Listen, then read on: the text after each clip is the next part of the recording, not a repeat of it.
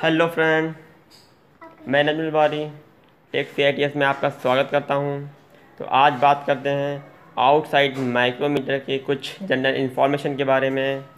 तो आशा करता हूं आज आपको कुछ नॉलेजफुल सुनने और देखने को मिलेगा। अगर वीडियो आपको अच्छी लगे तो लाइक करिएगा, कमेंट करिएगा और सब्सक्राइब भी करिएगा। आउटसाइड माइक्रोमीटर के पार्ट्स के बारे में जान लें कि पार्ट्स के नाम क्या हैं जो कि बहुत इंपॉर्टेंट होते हैं।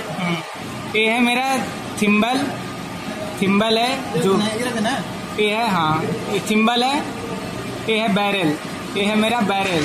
जिस बैरल के ऊपर दो लाइनें होती हैं, एक अपर डिवीजन एक lower division. Upper division 1 mm का होता है, जहाँ तक आप देख पा रहे हैं 1 mm, 2 mm, 3 mm, 4 mm, 5 mm ऐसे करके 1 mm का रहता है। और लोअर डिवीजन जो 0.5 का होता है, 0.5 का होता है लोअर डिवीजन। अब आते हैं, इसे बोलते हैं हम स्टॉप या फिर स्टॉप बोलते हैं इसे।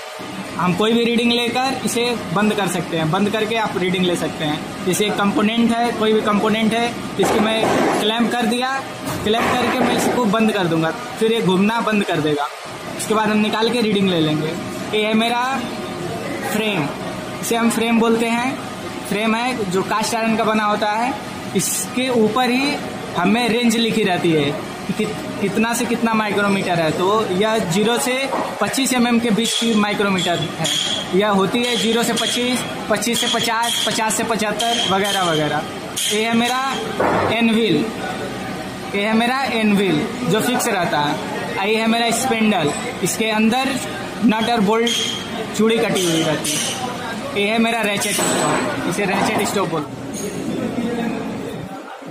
माइक्रोमीटर की रीडिंग लेते समय हमें 3 बातों को ध्यान देना पड़ता है। मेन स्केल का मेन डिवीजन, हाफ स्केल जो 0.5 की कटी होती है। तो हम इसमें चेक करते हैं मेरी रीडिंग कितनी है। मैंने मेन स्केल का मेन डिवीजन देख रहा है जो 1 mm की रहती है। 5 हो चुकी है, 6 हो चुकी है, 7, 8 हो चुकी है। तो मेन स्केल डिवीजन 8। उसके बाद हम चेक करेंगे कि हाफ स्केल डिवीजन गया है कि नहीं। तो हम देख रहे हैं 8 निकल चुकी है, 0.5 भी निकल चुकी है।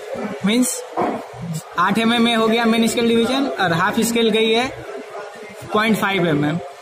उसके बाद हम देखेंगे थिम्बल डिवीजन 3, जहाँ तक आप देख पा रहे हैं 30 हो चुका है, 31 तो 0.31। अब हम रीडिंग चेक करेंगे कि रीडिंग कितनी हुई। मेन स्केल डिवीजन 8 पर गई थी, हाफ स्केल डिवीजन 0.5 गई थी और थिम्बल स्केल डिवीजन जो वर्नियर स्केल डिवीजन है वह 0.31 का मैच कर रहा था, 0.31 मैच कर रहा था। तो रीडिंग हो गई 8.81।